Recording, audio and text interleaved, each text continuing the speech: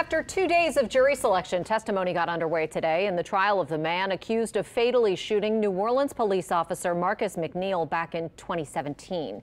The jury today heard opening statements, and the first prosecution witness, and investigative reporter Mike Perlstein, was in the courtroom, and he brings us dramatic new information about the case.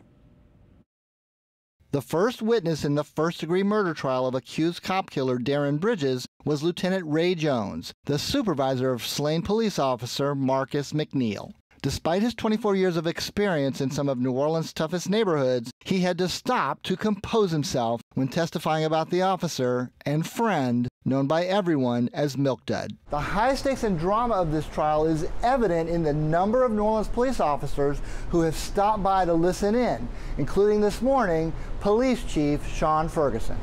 It was October 13, 2017, when McNeil and other members of the 7th District Task Force were patrolling a drug hotspot in New Orleans East and spotted Bridges with a backpack, acting suspiciously. When McNeil approached him, he ran, according to the opening statement delivered by District Attorney Jason Williams. In the ensuing scuffle, McNeil used his taser. That's when Bridges pulled out a gun and shot the officer twice, Williams said.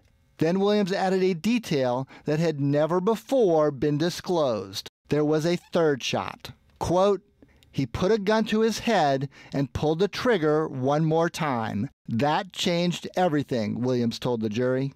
Defense attorney Christian Bonin offered a different version in his opening statement. He said Bridges was trying to walk home and the officers were looking for another man. They instead went after his client.